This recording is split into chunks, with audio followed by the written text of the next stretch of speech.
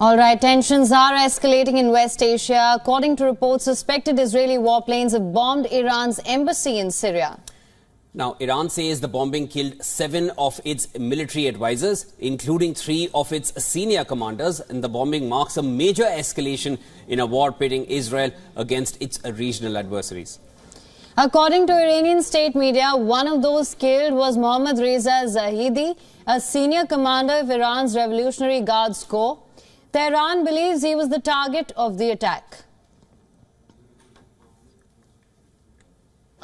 We told you before, Zionist entity knows very well that such crimes and any kind of crimes will not remain without response.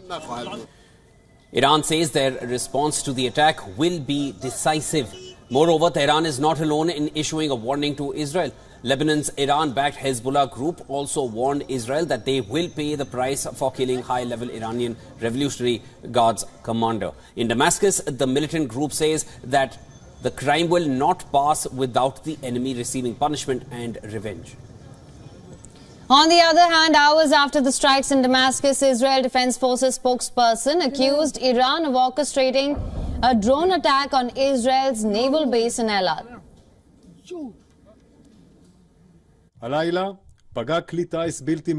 Tonight, an unmanned aerial vehicle made and directed by Iran hit a naval base in Eilat. This is a very serious incident. Minor damage was caused to the facility and there were no casualties in the incident. We are investigating it in order to draw lessons and improve our defense capabilities in the area and its surroundings. The Islamic resistance in Iraq, an Iran-backed group of militias, said in a statement that it had attacked a vital objective in Israel using appropriate weapons. It did not offer further details. While Israel's closest ally, the United States of America, has said that they are looking into reports about the strikes in Syria. The White House says President Joe Biden is aware of reports of Israeli airstrikes in Damascus. So, look, I'm aware of the reports. Our team is looking into it, so I'm not going to get ahead of anything just yet. But obviously, we're aware of the reports, and our team is looking into it. I'm just not going to. In Iran, protesters burned Israeli and American flags as they gathered in Tehran to condemn the attack on the Iranian embassy. It's considered part of a country's territory. There should definitely be a firm response to this action. For us to sit quietly is not the right thing to do at all, because it would dare to target more positions, more assets and people of Iran, and may tell itself why not Tehran next time, and fitting revenge must be taken. All right, for more on this, we're now being joined by John Erath, Senior Policy Director for the Center for Arms Control and Non-Proliferation. He is joining us from Washington, D.C. Sir, thank you so much for joining us on World DNA. Thank you very much. Now, sir, to begin with, Israel, it's not officially commented, but there are reports quoting sources which do say that some top IDF officers have in fact said that it was an Israeli strike. Do you reckon this marks a major escalation in the war between Israel and its regional adversaries?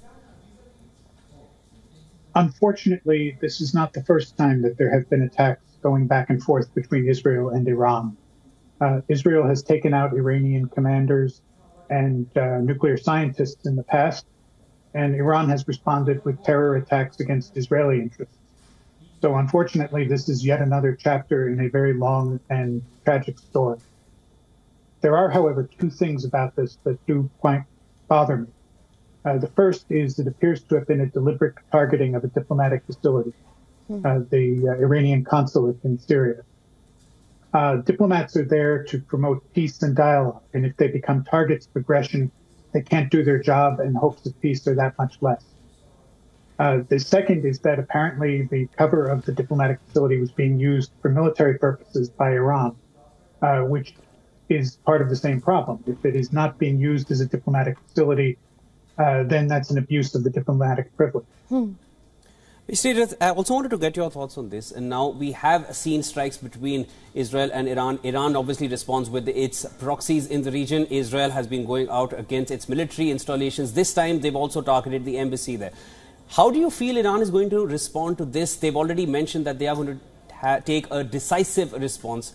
How do you see this one coming back from Iran's side? This is fairly normal rhetoric from the Iranian side. I expect that there will be further terror incidents. I expect that Iran would use proxies the way it has before, particularly Hezbollah and Hamas, to conduct some attacks against Israeli interests.